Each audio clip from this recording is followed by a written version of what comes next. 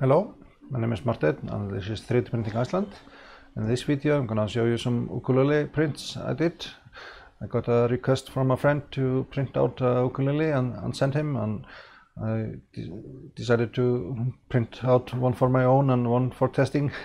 So I want to show you my results.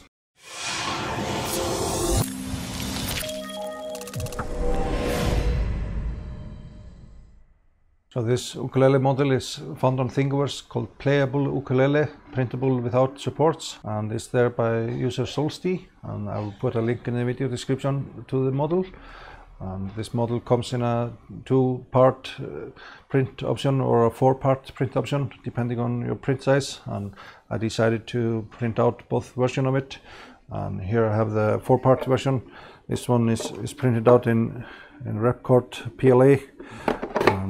And the green and the red and the blue is Repcord PLA, and this is AIO Robotics PLA and the orange. I really like this orange color, and I want to just show you how the 4-part is, and there's some guides here to align the parts together. And also on the neck here is a part where you can line this together and glue it. I still have to glue it together, and I'll probably use some 2-part epoxy to glue these parts together. And here's the part where you can put in the strings, and I think you have to drill out the parts to get the strings going through.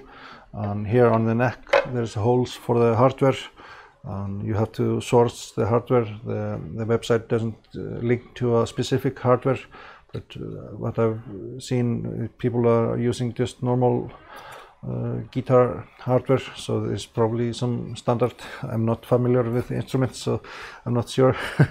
And I don't have a link to the hardware, and I really have to find the right hardware to assemble this and see how it works.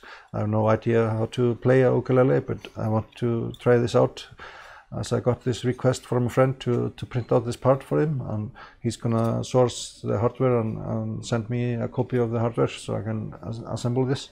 And I know a guy at work that can play a ukulele, so I'll probably bring this to work and give it a go and record a short audio sample. I want to know how it sounds. But here's the 2-part piece, and this one is printed solid everyday PLA. It's like normal PLA, and it prints out really nice and it's easy to print. And this prints out in one go on the CR10, and this was a second print. And in the printing instructions they state that you should print with 50% infill and 4 perimeters. This one was just printed with 2 perimeters and 20% infill or 10% infill, so I'm not sure if this one is strong enough to hold the strings in tension, but there's some play here in the part, and I guess you have to glue this together before you set the strings on and have everything set up.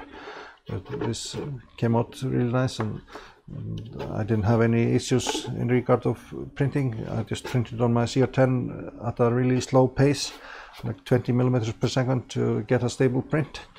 But this was like a test print to see how it would go. And then I printed the production unit, so to speak. This is the one that is going out to a friend.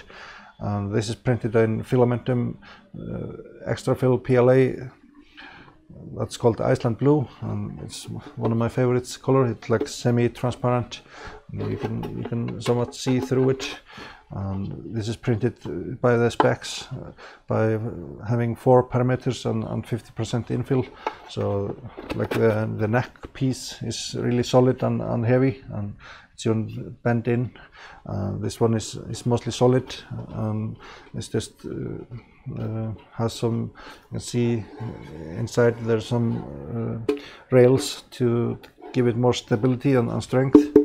But it has some nice sound to it. And maybe it's too loud for someone on the mic. It has a nice sound to it. and I look forward to see him play this when we can source the right hardware. So this is the Filamentum one, and it looks really nice, and it's amazing print. And I was printing really slow on a CR10. I didn't want to get vibration in the print, and that worked out really nice, so I could get a good print quality. And I printed with supports here in the bottom side, because it's a really steep overhang. The bottom side is also really smooth. There's a maybe small amount of like drooping with 1 or 2 strands here, but nothing to worry about. This was really nice, and I think this has a unique look to it, and I look forward to see it in its final form when you can play it. But I'm gonna get the hardware for this one and glue this together.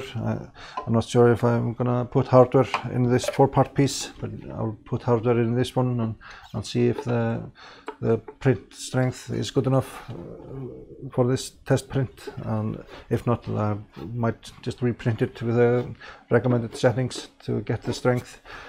I think with the strings tightened, you really have to get a solid part to have it tighten up, but this seems to be pretty stable. The base itself, it's just the neck that I worry about, and I can bend it a little bit with my hands, so that's maybe something I have to take care of.